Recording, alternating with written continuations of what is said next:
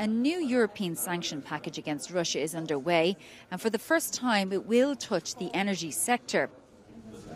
But it doesn't go as far as Ukraine would like. However, Ursula von der Leyen will not arrive empty when she visits Kyiv during her visit this week. The President of the European Commission wants to impose an embargo on the coal importation worth €4 billion a year, as well as a ban on Russian vessels from accessing the EU ports.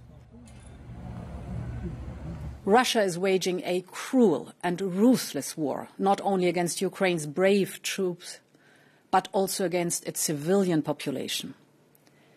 It is important to sustain utmost pressure on Putin and the Russian government at this crucial point. The new package, the fifth one, has still to be approved by member states, but it goes further on banning exports for vulnerable sectors in Russia and limiting banking activities. But it doesn't touch on one of the most sensitive issues: gas. Countries like Hungary, Austria and Germany are against banning its imports on gas, but the Baltics are pushing for much, much more. I think we should cut buyings from Russia in oil, gas and coal. And Lithuania is the first country in the European Union to say goodbye to Russian gas. And we refused to buy gas from Russia already. And I think we showing a good example to all the European countries that it is possible.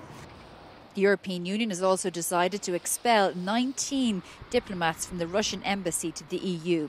Shona Murray, Euronews, Strasbourg.